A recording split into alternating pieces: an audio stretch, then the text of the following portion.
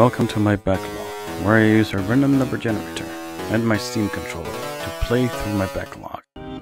This is The Forest of Doom, a fighting fantasy game by Tin Man. If you don't know what Tin Man is, it's basically just a choose-your-own-adventure book in video game format. They are mobile too, so let's start with some basic stuff. Good sensitivity, like a lot. Turbo friction window, intensity off. Yeah, this looks good. Anything else? No? Okay. Yeah, I'll add for gyro as well, just because. Is everything decent? Density low. Off. And roll. Alright. So, let's go start. A little higher.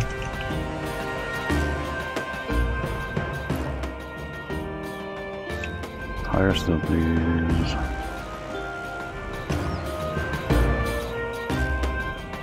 Okay. The Forest of Doom is a fighting fantasy gamebook, an interactive adventure in which you are the hero! So basically it's a second-person adventure game. Just, you know, take that into consideration. You can only win by choosing the correct path, finding equipment, avoiding traps, and surviving combat. Before embarking on your adventure, you must determine your own strength and weaknesses with a series of dice rolls. You have in your possession a sword, some leather armor, and a backpack containing provisions, food, and drink for the trip. You've been preparing for your quest by training yourself in swordplay and exercising vigorously to build up your stamina. You must first choose from one of 3 difficulty settings, blah blah blah. Easy mode is adventurer. Play the Forest of Doom exactly how Ian Livingstone designed it. Very little has been changed from the printed version. So yes, I think there's an actual book version as well. I've never seen it. You know, I'm not really into books. Your standard stamina is calculated by rolling some die or given unlimited bookmarks, which act like placing your fingers between the pages. Basically, bookmarks are cheating, but we'll get to that. If you have beaten the Forest of Doom in adventure mode or have read the printed form of this game before, test your courage in Darwin Forge with the ultimate challenge. Your starting skill is calculated by rolling 1d6 plus 4, thus making you weaker. You also start the adventure with no provisions. You still receive unlimited bookmarks. Pre-read. Play the Forest of Doom like an old school cheater. If you just set up the same as adventure mode, it's different in that it gives you 3 options to easily negotiate your way through the book. Back button. You can move backwards to the previous page should you take the wrong direction. You can now back up and choose another path. Free choice button. You can unlock all the links, irrespective of whether they are available, so you can easily negotiate tricky parts of the story. The heal me button. Just heal yourself. Got it. I don't know. Free read. It doesn't really matter. Let's go hardcore mode. Hero can die. You have chosen hardcore hero difficulty mode. Before continuing, you must calculate your limits. Your initial stamina. Your stamina score reflects your general cost. It's basically just health. Okay. You roll 2 dice and add 12 to the number rolled. This is then your stamina box in your adventure sheet. I don't have a sheet yet, but that's okay. Roll stamina 7, just 19. This is not bad. Roll skill. By swordsmanship and general fighting expertise as basic as my damage output. 1. Wow. Determine luck. How naturally lucky a person you are. Luck and magic are facts of life in a fantasy kingdom you're about to explore. Your stamina is determined by rolling 1 die and adding 6. 10. Got it. Next, you must choose a potion to take with you. A skill, a strength, and fortune. These potions may be taken at any time during adventure except when engaged in battle. Taking a measure of potion will restore skill, stamina, or luck. Scores to the initial level, and potion of fortune will add 1 point to your initial luck score before luck is restored. Each potion contains enough 1 measure, so remember to use wisely. That's kind of what the hell potion, I guess. You are an adventurer, a sword for hire. Okay, so before I continue, because I have a bunch of shit over here, I gotta put I'm over here, I guess.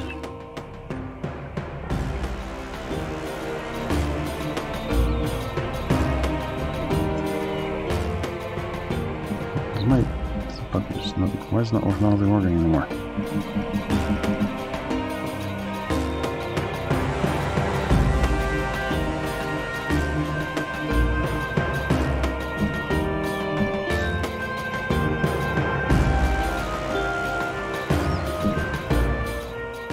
Funny game, very funny.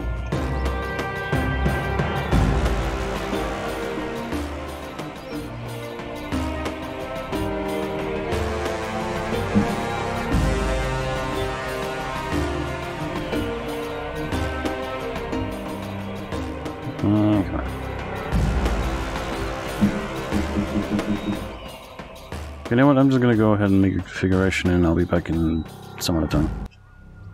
Okay, I'm back and I hope it works. So basically I just moved a bunch of mouse options just everywhere. Just, flipping the page with this one, clicking with the mouse, that's the right mouse, and here. Left mouse here again. Escape buttons, because why not? Sure. So let's give him a button. Give him a bunch of tries. So this is the button to get to the bottom of the screen. Get your map. Sure, nothing interesting. Let's get the adventure sheet, which is just the character sheet. Nothing really interesting right now. The options, the menu, blah blah blah. I have this button which goes up here for bookmarks, and this one up here for the free mode. So don't worry about that. This one for the pages. Yep, this works just fine. You can also just do this, of course.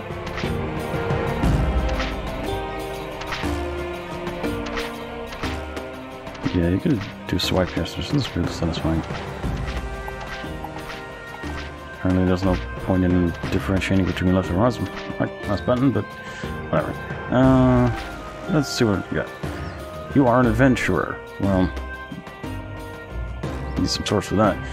A sword for hire, that's a mercenary. And have been roaming the northern borderlands with your kingdom.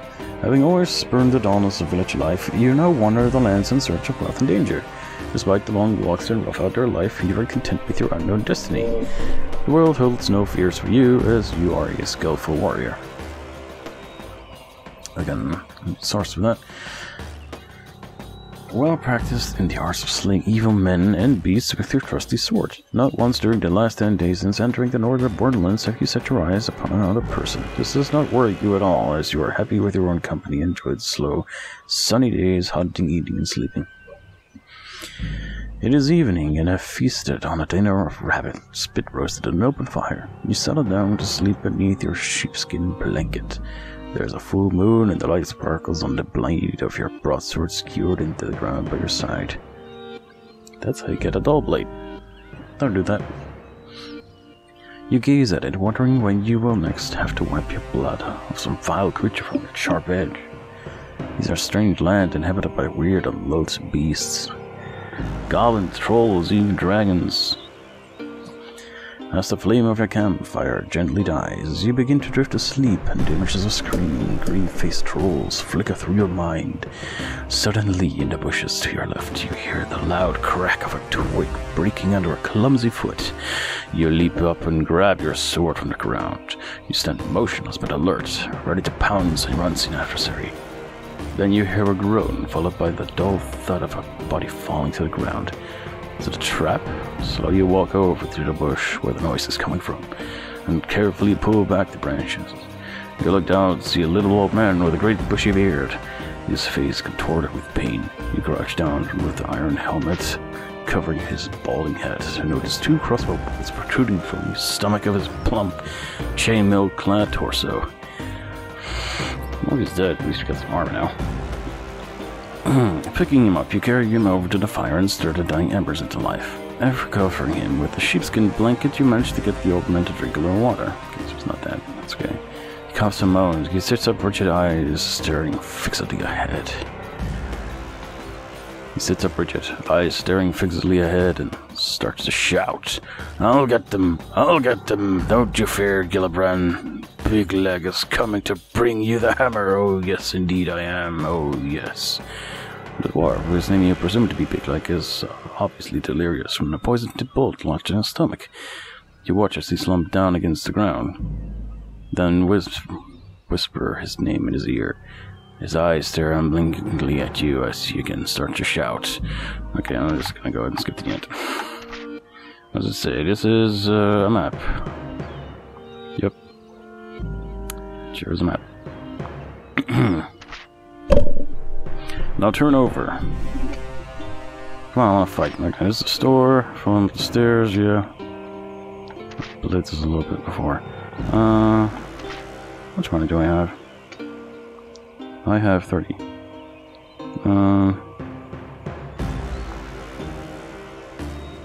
Yeah, these are all looking so good. Ring of light, sure.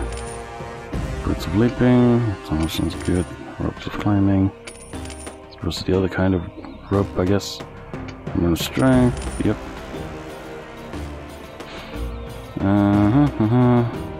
Anti-ADHD device. No filters.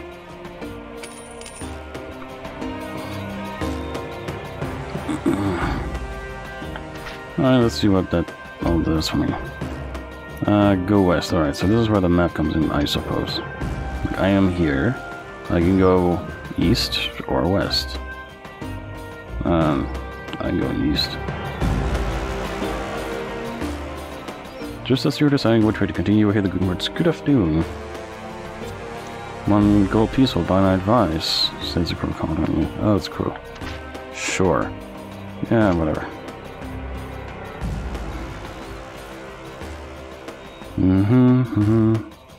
But it needs 30 gold pieces to pay Yelztromar to turn it back into a human again. Okay, well, north I go. Arguing voices. That sounds like trouble. Let's go fight. The owners of Arguing Voices. 2 tall, spindly creatures appear clad in tattered cloth. And armor, I guess. Of which they wear chainmail jackets, huh? Doesn't really look like chainmail, but alright. They are hobgoblins. Alright, let's fight. Fight on. Does my luck? Fight on. Oh man, I'm getting my ass kicked here, huh? Nope. Oh, apparently I wasn't looking. Whatever. Fight on.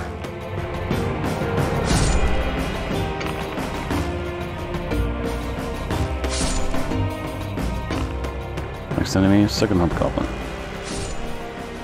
Fight on with the second one. 10.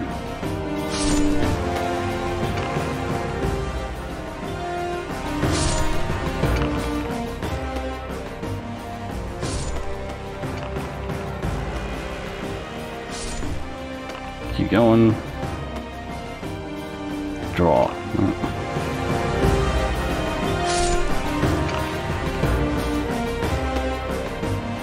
Very lucky indeed. Our skills are matched.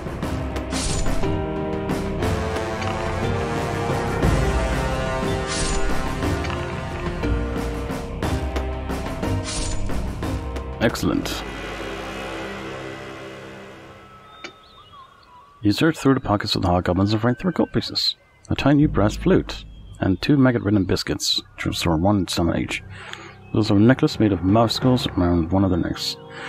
I'm going to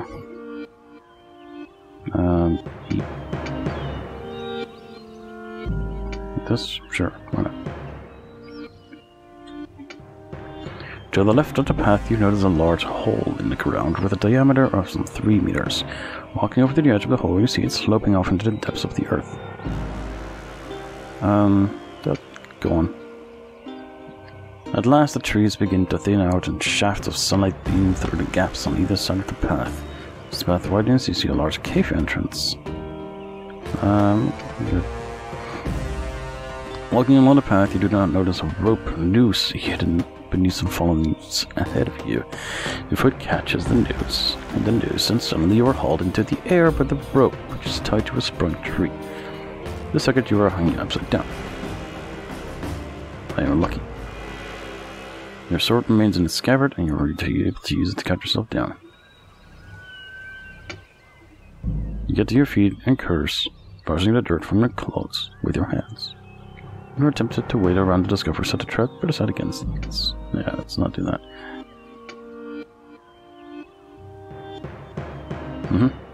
You notice a knotted vine hanging down to the ground from a tree on your left. You look up and see a roughly made tree house amid of branches. Sure, what could possibly go wrong in there? Tree house, alright. You reach the top of a vine and scramble onto a wooden platform, a sheet made from leaves and fern covers. The others are a small covered living area. As you approach, the sheet is thrown back from behind. It steps a large and hairy ape-like creature wearing only animal hide loincloth. Thank goodness for that. He's holding a large bone in his right hand and grunts at you. He's an ape man. Fight?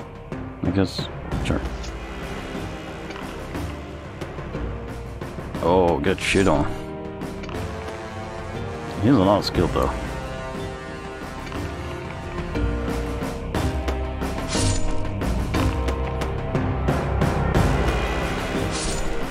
Like a lot of skill. Let's just go. Cool. Bye.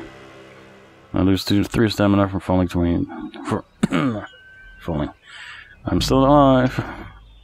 I guess. Alive am I? Oh, I'm barely any life. Soon the path leads out of the trees to a large plain with tall grasses. Beyond it, you see rising off the ground further on some low hills. The path splits and goes into 3 directions. They sure do. Let's go east. The path ends at a junction. The way south leads back to the forest, so down its side to head back north.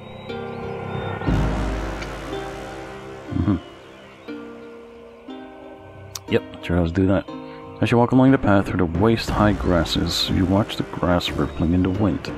Soon you get the uncomfortable feeling that the grass has a will of its own. It's moving independently of the wind. Suddenly, a clump of grass stretches out across the path and wraps itself. Like a tango weed. This is what you need plant control for. Otherwise, you can just take the hit. A centaur. Standing proudly in front of you is a magnificent white beast, half man, half horse. And the fur is white too. A bow and quiver of arrows are slung behind his back. He is a centaur. Sure, let's start the conversation. You bid the centaur good day, to which he replies in a similar manner. It is pleasing to meet someone who is not attacking the sight. You ask the centaur if he has any information which might lead to your goal, but he does not know anything. Since he does not wonder too much, he states he is getting old. He just wants to own a little gold for his old age. He opens the queue, cross the river for 3 gold pieces. Yeah, sure. Hey, nice. Achievements. You climb onto the centaur's back and now, okay. Blah, blah, blah, I lose money, and I'm back on the other side. You've been asleep for about an hour, and a terrifying howl wakes you up with a startle. A giant spider. I must fight. And apparently I will die.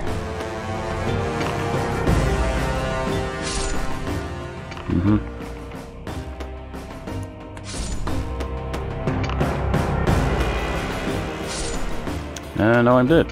Cool. Now what happens? You are dead. You have been defeated by the Dogwood Forest, the Forest of Doom. The end.